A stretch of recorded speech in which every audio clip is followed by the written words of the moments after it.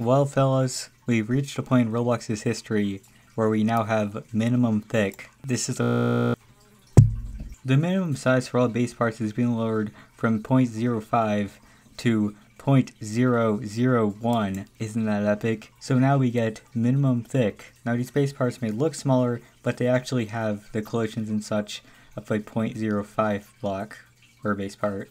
Now they do hope that one day precise collision geometry will be possible for blocks this small. This is an update I've been waiting for a while now, and I'm so excited that this is now in beta. Now there's just a tiny little gripe I have about these tiny little parts, is that you can't set it down to 0. So that's pretty unfortunate. It's sad that we can't have base parts the size of atoms, but you know, maybe one day in Roblox's history we'll have that. But with that being said, I hope you enjoyed the video. If you do, B. You know I said that last video, so I should probably just say C instead. So C.